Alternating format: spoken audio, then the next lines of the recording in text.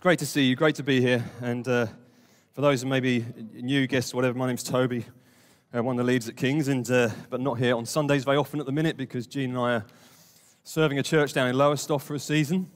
And so we're there on many Sundays as well as here. But I thought we'd start this morning with some questions. All right, Generate. Who's in Generate? Well, that was not very loud, was it? Who's in Generate? Got vague. Okay, brilliant. Generate. I'm going to ask some questions, okay? And I want to see whether you get them quicker than your mums and dads and carers, all right? And the rest of the adults in the room. It's competition time. I also have sweets, just to say, this morning. It's chocolate. Probably not great in this weather thinking about it. But anyway, maybe wait till you get home before, if you get there. I don't know how I'm going to do the whole thing. I'd normally forget chocolate, so this could go horribly wrong. But we'll go with some questions to kick us off, all right? First question is this, ready, Generate? You've got to get this before your mums and dads and carers, all right? What is, you've got the first slide up? There should be some pictures. Are they there? Oh, they'll come. There should be, no, the first slide, very, very first slide. Go back. Back. And there we are. There we go. There are the four pictures. Okay, so we've got an elephant up there. Okay, so first question is this. What is a female elephant called? I got a shout over there in a child's voice. Was that an adult putting, I thought maybe that was an adult putting a child's voice on just to get chocolate. There you go. Well done. Oh, sorry, yeah, it's a cow. Yeah, sorry, I thought, yeah, the answer is a cow. Okay, next question. 7 dwarfs. I realise that might not be very current for younger children. Slightly old, all right? But which of the 7 dwarfs doesn't have a beard? Oh. Sorry, I got one over here. What did you say? Dopey. Yeah, you're right. It's a twirl, all right, Linda? There you go. Yep, Dopey doesn't have a beard. I would have done a reveal, but I didn't have time. How many brains? Okay, ready, Generate. Okay, how many brains does an octopus have? Oh. I did hear someone say 9. Wow, okay, I'm sorry. I mean, the chocolate's going that way. I feel slightly bad this side, but there we go. Hope that's all right. 9 brains. Did you know? Who didn't know that? I didn't know that. Okay, you've learned. So, hey, if nothing else today, you can go away saying you've learned something. Last one. Ready? What is the 3rd planet away from the sun? Earth. I know we pipped it there, but I think we've got a joint one there, so we're going to go there, and there we go. There we go. Earth is. What did anyone say? A different planet? No, you're like, no, I didn't say a different planet. No, I knew it was Earth. Of course it's Earth. Particularly if you've watched Third Rock from the Sun, the comedy show. Anyway, Earth is. Anyway, what do questions do? When someone asks you a question, what happens? Not just get chocolate, but what actually happens when someone asks you a question? You think about something, don't you? Hopefully you do. It's sort of the questions sort of draw us in. They make us think about things. And I do wonder sometimes when we get asked questions on things, depending on the question, whether we move on too quickly from the question, or maybe answer it too simplistically, or maybe avoid the question altogether because we're just not sure we want to go where that question might lead us. And the Bible's full of questions. Now, if you're new to the Bible, to be honest, if you're old to the Bible, I've been reading the Bible for like 25 years now, I still have questions. The Bible raises questions when you read it. Doesn't it? It does for me. All the time, it raises questions. But the other thing the Bible does from the beginning right through to the end is it asks questions as well. It's full of questions. If you go to the beginning of the Bible, to Genesis, there are some very simple but genuinely penetrating questions that are asked there. As God speaks to Adam in the garden and says, "Where are you? Where are you?" If you stop and ponder that question for long enough and think about, well, where I am in life, where I am in regards to where God is and who God is. Where am I in my faith? Where am I? It's a deep question that requires sitting on, dwelling on for a while. In Genesis as well, what have you done? When you start reading through Genesis chapter 1, chapter 2, chapter 3, you get to the story of Cain and Abel. Again, a really short story, but deeply profound. And in that story, God asks the question to Cain. Do you know what he asks him? Anyone know? Why are you angry? It's another good question, isn't it? Ever been angry? Yeah? Ever got angry about something or someone? That question, why are you angry? It's one of those questions. The Bible does this. We read it. It grabs us. It draws us in. These questions do exactly that as well. Then you come into the Psalms, and you've got Psalms full of all sorts of things, but there's many questions there. One of them is, why are you downcast, O my soul? Or why are you depressed? Why are you feeling low? Why the long face? It's one of my favorite jokes. Horse walks into the bar and the barman says, why the long face? Sorry, I wasn't planning on that. I'm rubbish at humor. But the point is the Bible asks these penetrating questions that draw us in, that make us think. I've pondered the question of why are you downcast many times. Genuinely. I've gone to those Psalms and asked myself that question. Why am I feeling low today? Why am I a bit depressed today? These questions draw us in. And then in Jesus in the Gospels, if you've read the Gospels, Jesus is asking questions all the time. Around 100 questions Jesus asks in the Gospels. Ending on the cross when he asks one of the most profound questions, why have you forsaken me, oh my God? As Jesus hangs on the cross. I love it. One writer put it this way. They said that Jesus not only dies giving us answers, but he dies asking our questions as well. Why have you forsaken me? That's a quote from Psalm 22, and it's worth going to read Psalm 22 to see where it goes and where that takes you, where that question takes you. But in this Roman series we're now into chapter 8, and I wonder how many questions do you think Paul asks in the letter of Romans? There's a prize in this. I'm going for a flake. So we've got 50 so far. 50, lower than 50, higher than 50. 25 over here. Huh? 90, higher or lower than 90? I mean, anyone? What? 160 something? No. 31? No. 120? No. Come on, you must be thinking a number. Yeah? Don't be worried. 70? Okay. 82? Okay. I'm going to put you out of your misery. But Simon is the closest. There you go, mate. 72. So you got 70. Well done, mate. 72 questions are through the book of Romans. Interesting, isn't it? All these questions are there. They're designed to draw us in, make us think, provoke us. Sometimes they're rhetorical questions, kind of expecting a certain answer. And so what we're going to do today, we're going to look at chapter 8, and we're going to read some questions at the end of Romans chapter 8. Verse, hope I was on the right chapter, wouldn't it? Chapter 8, verse 31 to 39. This may be very familiar to you. You may be brand new to this, but I'll read it, and then we're going to unpack 4 brief questions that Paul asks. First one is this: what should we say to these things? If God is for us, who is against us? He who did not spare his own son, but delivered him over for us all, how will he not also with him freely give us all things? Well, who will bring a charge against God's elect? Well, God is the one who justifies. Who is the one who condemns? Christ Jesus is the one who died, yes, rather was raised, who's at the right hand of God, who now intercedes for us. Verse 35.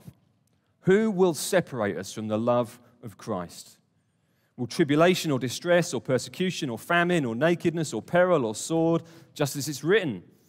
For your sake, we're being put to death all day long. We're considered as sheep to be slaughtered. But in these things we overwhelmingly conquer through him who loved us.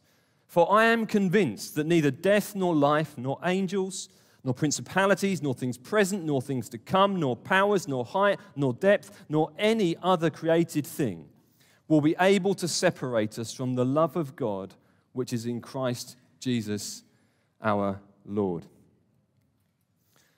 I've entitled this preach, a celebration of grace. Which, when you're looking at chapter 8, you might think that's a bit strange because it doesn't look like the word grace is even actually mentioned in chapter 8 of Romans. And I was really pleased, though, this morning with the songs that we started with, songs of celebration. Because the gospel is worth celebrating. The good news, that's what good news leads to. And so I want to call it a celebration of grace, and we're going to unpack these four of these questions that Paul asks. The first one he asks is this. He says, well, what shall we say to these things? Well, if you're anything like me, it makes me ask a question. Doesn't it? Paul's asked you a question. What shall we say to these things? What's the next question do you think that raises? What are those things? Exactly. So when you're reading the Bible, when you ask a question, think about a question, answer it, well, what is he talking about? What is actually Paul talking about? Is he talking about the last couple of verses? Verse 28 to 30? Is he talking about kind of the chapter 8? Or is he talking about everything he's written or spoken that's been written down in this letter so far? And I would go with that. I think Paul he's Romans chapter 8, different people have described it in different ways. But in one sense, it's like you've been climbing a mountain, you're at the top of the mountain now, and you're looking back down the mountain. And I think Paul is going, hey, in light of all of this, what should we say to these things? What's all of this he's talking about? Well, let me explain what's going on, I think, here in Romans chapter 8. Anyone who watched Formula 1? Okay, in Formula 1, if you know, at the end they have a celebration. And in that celebration, very famously, what they do is they shake up champagne, and as they're shaking up that champagne, they then crack the cork open, don't they? And they spray it over everyone. Being as it's a hot day, I thought we'd have a bit of fun. John's in the front row. But this is what this is like in Romans. I'm trying to explain what the Romans is like here. Don't get preoccupied with the champagne too much. But if I shake this, what's going to happen? If I shake this bottle up, the cork is going to come off.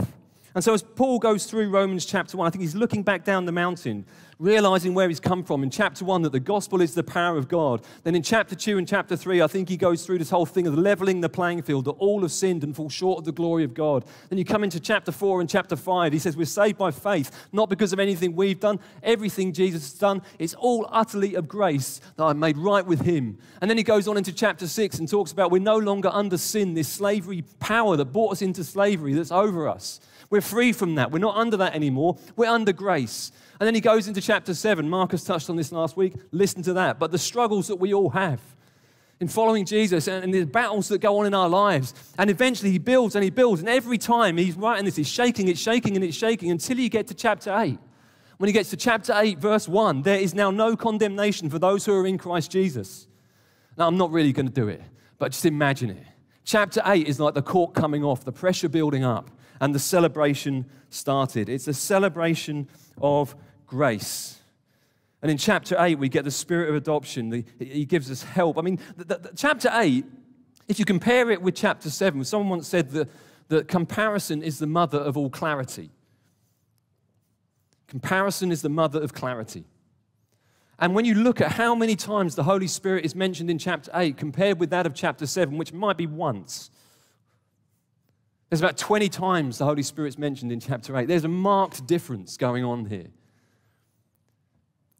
And so Paul comes into that, and it's like the cork explodes out. And so Paul says, well, what shall we say to these things? Great question. What's our response? What would you say to these things that I've just said? As I was trying to give a very brief overview of Romans up to this point, what was going on in your heart? What would you say? Genuinely, what would you say to the things I've just said? You might not be a Christian this morning. You might be here, you don't believe any of it. Might be skeptical about it. I get that. What would you say to these things? It's a great question. Well, for Paul, he goes on to the second question here. He says, well, if God is for us, well, who's against us? Now, when it says if there, it's not Paul having a moment of doubt. It's more kind of in the sense of, well, since God is for us. Okay, I think that's the sort of way that Paul is using it. But the reality is that we all do have doubts and questions about things. And sometimes we do have a if God is for us. It might be things you're going through in life. It might be some of the things you haven't seen happen in life. It might be sickness, it might be pain, it might be suffering. You're thinking, well, if God was for me, surely I wouldn't be going through the things that I'm going through right now. Surely I wouldn't have gone through those things in my life. Why did that happen? Why did that happen? We've all got those.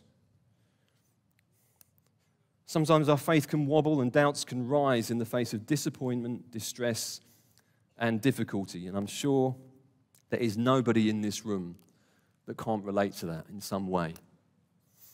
Sometimes in light of these things, these difficulties happening. And when you see what Paul went through who wrote these words, he did not have an easy life. Where's your faith at the moment in that? Do you know God is for you?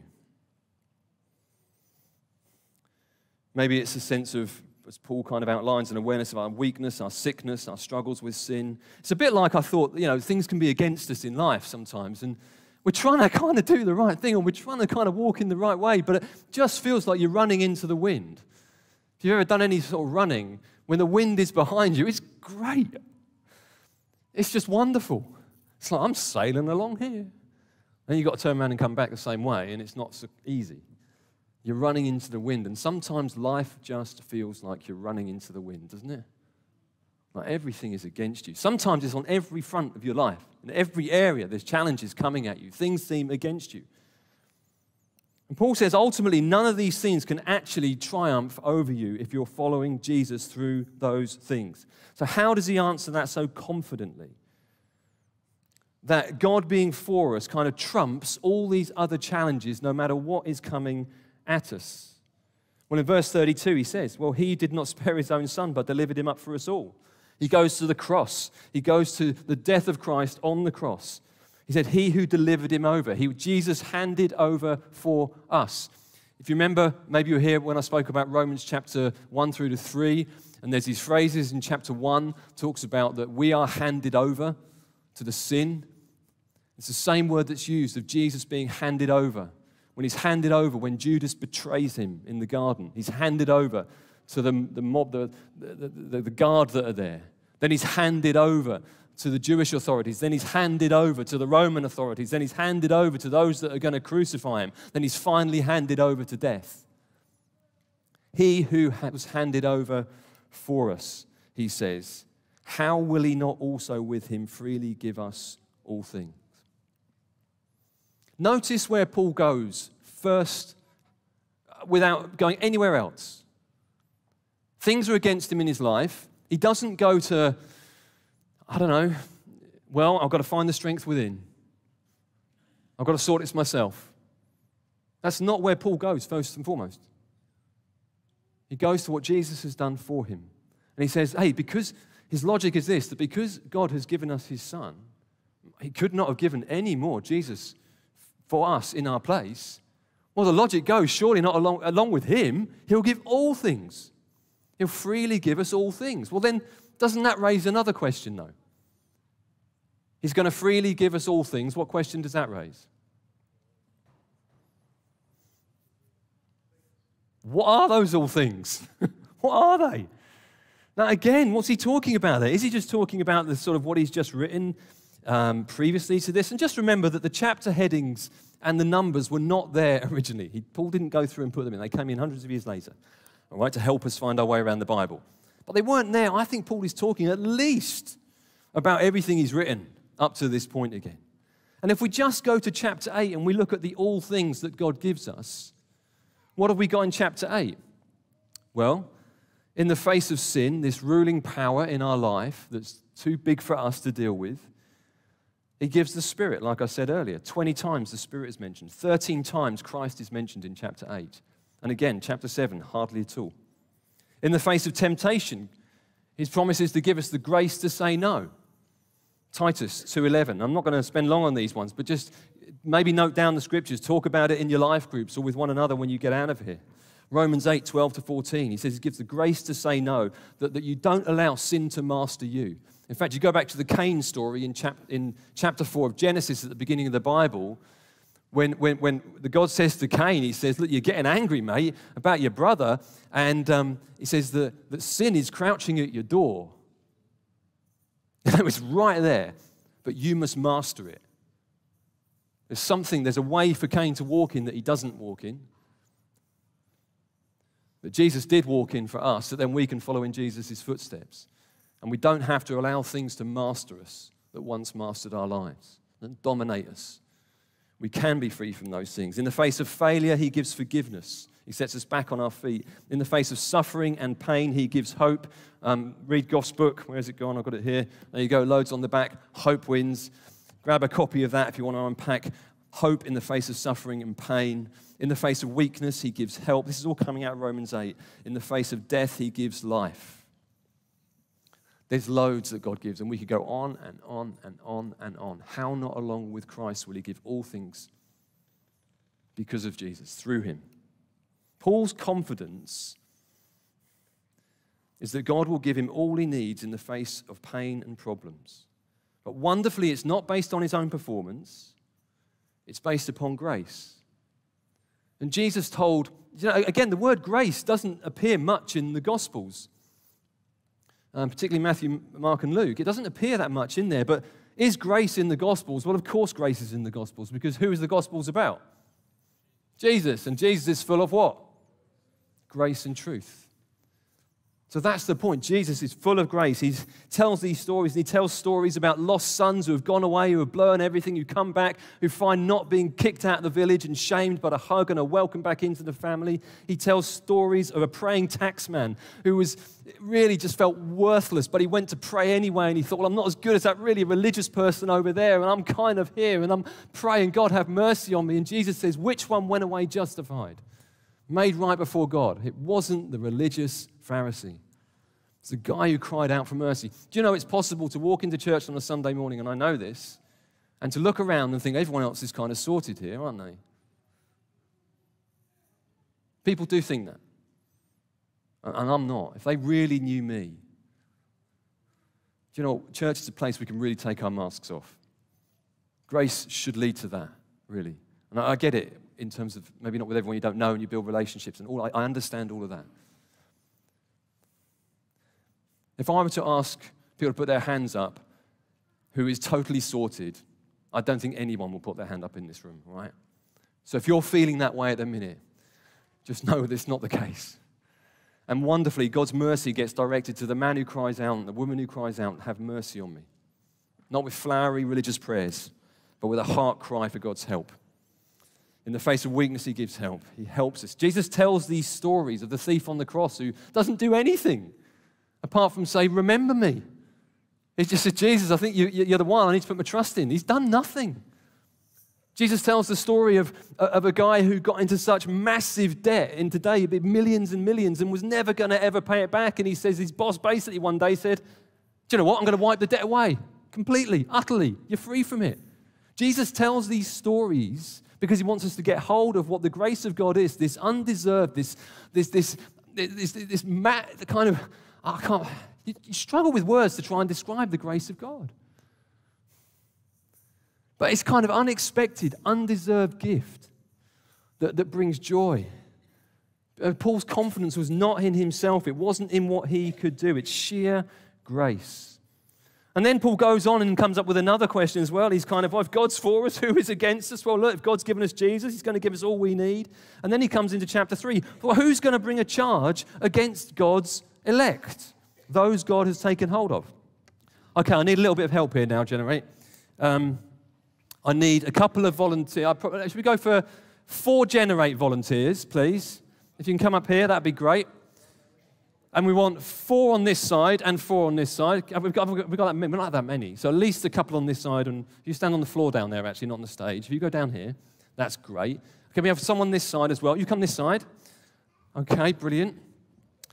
Okay, fantastic. Give them a round of applause for coming up here, because that takes guts. Oh, no, go on. We can have another one. Go on. Come on. We can have. It'll be fine. Now, I need 2 adult victims. Volunteers. Oh, don't run too quickly, will you? Right, brilliant. Okay, now, the adult victim, the volunteers, I want you on the stage. Can you come up here? Chris, can you go there? Yeah. Okay, and Simon, can you come up here, please? And I want you to hold the target. Excellent. Okay, just hold that. I want you to hold that, Simon. So you come over here a bit more. Come over there. You might want to come in front of the fan, actually, because that's not going to help. That'll blow. There we go. Is that nice? Excellent. If you guys come over here, okay. Then I'm going to give, okay. You guys are going to have those ones, okay? And you guys are going to have these ones. Now, the aim is you've got to stand back. If you come and stand over here, can you stand over here? Come and stand here. And if you face Chris, that's Chris up there, come and stand here. There we go. And what you want to do is to get the balls out of that bag and you want to throw them at the targets, okay? Of course, try to avoid the people. Same with you guys. You want to throw those balls and hit them at the target and they should stick on the target. So, ready? Off you go. Go. And who get the highest score? Off you go. Keep going. Try and get them stuck on. Oh, well done. You guys doing great. Try and throw them and make them stick. Maybe you've got to throw them harder. Oh dear. Oh dear. This is, okay, you're doing great, you guys. Well, okay. That's okay. Don't worry. Keep going. Keep going. We've got some more balls left. Well done. Oh dear. What's going on over here? This is not good. This is not good, is it? What happened there? Where did that go? I missed that one. Where did it go? Oh, this is... Okay, how are we doing here? You've used all... I think we'll stop there. Let's call that a day. Give them all a round of applause, and I think we should have some chockies, shouldn't we?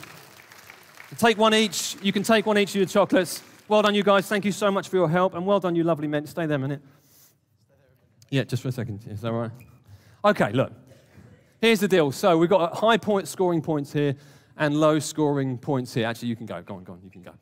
I don't want to keep you up here too long. You're doing a great job. Thank you. Give them a round of applause as well, because aren't they beautiful? There's a point to this that I genuinely want you to take away. Who will bring a charge against those who have put their trust in Jesus? Do any charges stick at all for the Christian? Any accusations? Anything whatsoever, whether past, present, or future? That thing that you look back on with deep regret, those accusations that might come, you think, well, I deserve kind of judgment from God on that, actually. The Bible tells us here that nothing sticks. No charges stick against those who God has taken hold of. That is the message of the gospel and of grace.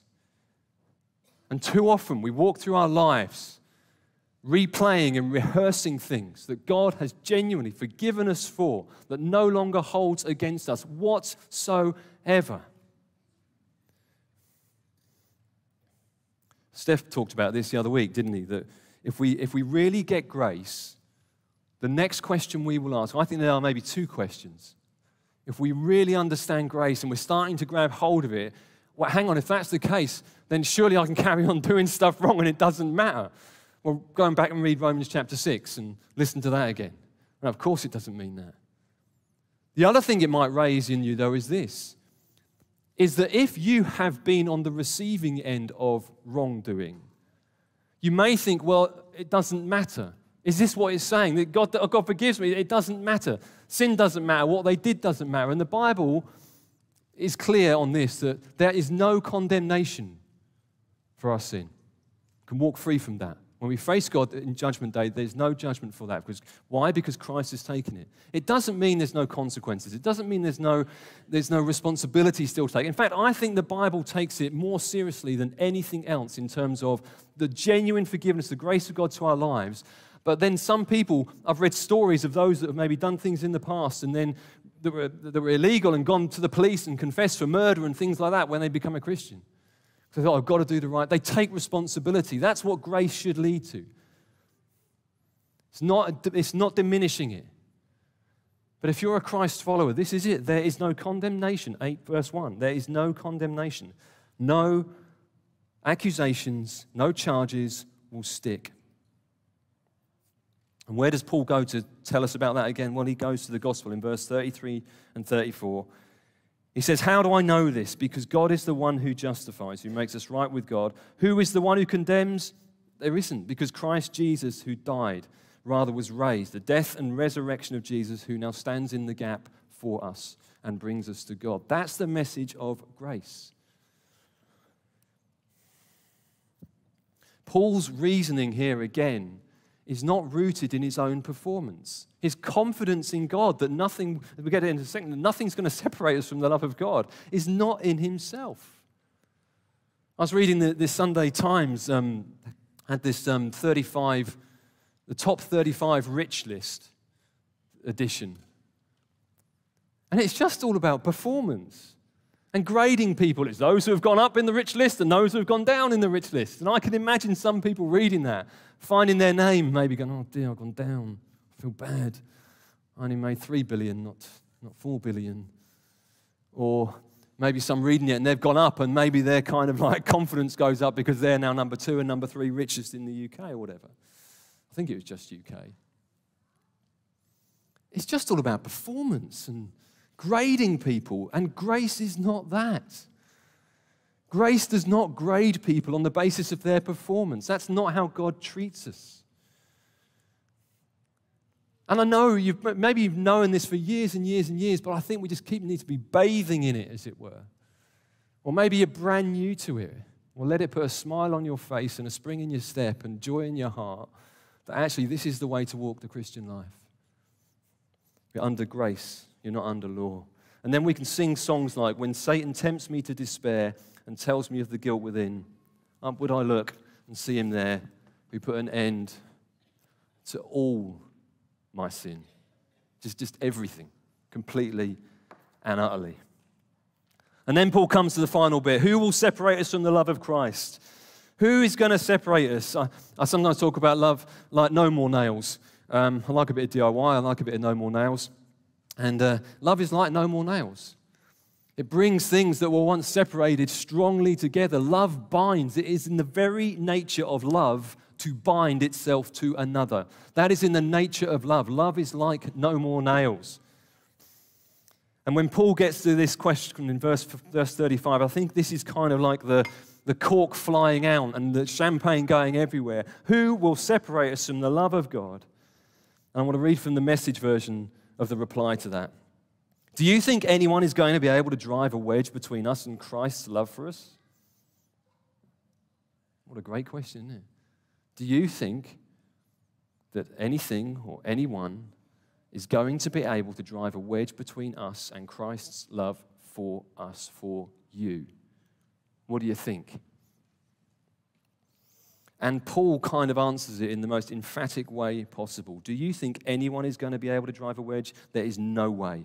Not trouble, not hard times, not hatred, not hunger, not homelessness, not bullying threats, not backstabbing. And Paul goes on and on and on. He kind of captures everything in all of creation and says, nothing is going to separate us from the love of God in Christ Jesus. Is that good news? I know it's hot in here. It is hot in here. It's really hot.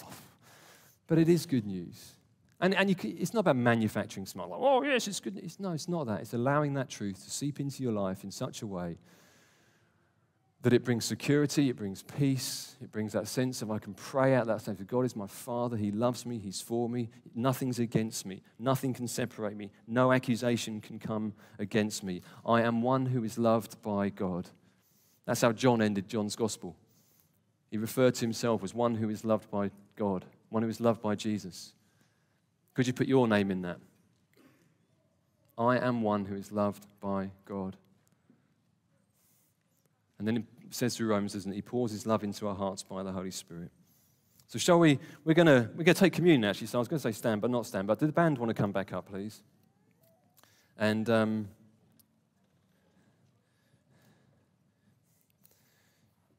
these Paul says in verse 38, he says, I'm convinced of these things. I'm convinced. I'm persuaded of this truth. And again, that raises another question for me, which is, well, am I persuaded? Am I fully convinced of this truth? And where's it leading me in my life? What effect is it having on my life? And so we're going to take communion in a moment. There's bread and wine here. So if you're a Christian, you follow Jesus, then come up and take it. If you're not, you sit down, listen to the band. The band will play. They'll lead us in worship. So you can sit and listen. But for those who follow Jesus, I want to encourage you to come up to the tables. You might want to take it on your own. You might want, there's 4 tables. I think there's 2 at the back, 1 at the front here, 1 over here as well. So just have a bit of a friendly scrum around the tables. You might want to pray with people. But this meal, this bread, this wine is reflective of the death and the resurrection of Christ. Jesus said that the bread is my broken body, given to you. Not earned by you, given to you. This is my blood, my life poured out for you, given to you, not earned by you. And so in so many ways, this meal that we take together in this form of bread and wine is a celebration of grace, isn't it? So let's do that now. I'm just going to pray, and the band will lead us. You're going to get out your chairs, and feel free to scrum around the tables, and then we'll go from there. Father, I thank you. I thank you for the unexpected story of the gospel, Lord. This story that of amazing grace. That song, "Amazing Grace," how sweet the sound that saved a wretch like me. It's the gospel that really does reveal the worst about us, but in the context of incredible love and grace that says, yeah, you have done that. Yes, you did say that thing. You did do that. But there's grace for that. There's forgiveness for that. There's mercy for that. If you just take hold of it. And one of the ways that we take hold of grace is simply by saying thank you for it. It's gratitude. Thank you, Jesus, for dying in my place. Thank you for grace towards me when I don't deserve it. Thank you for grace that enables me to change, the grace that enables me to walk differently with others. And I pray, Lord, that as we take this bread and wine, God, maybe it would be such a deep reminder for each one of us of your amazing grace to us, for this undeserved and unexpected mercy. And I pray, Father, that by your Spirit, that it would, go deeper in our lives. And not just when we gather together like this, but spill out then into the lives of others as we go out into the world this week. Amen. So have a friendly scrum around the tables. Take bread and wine together. Pray with one another.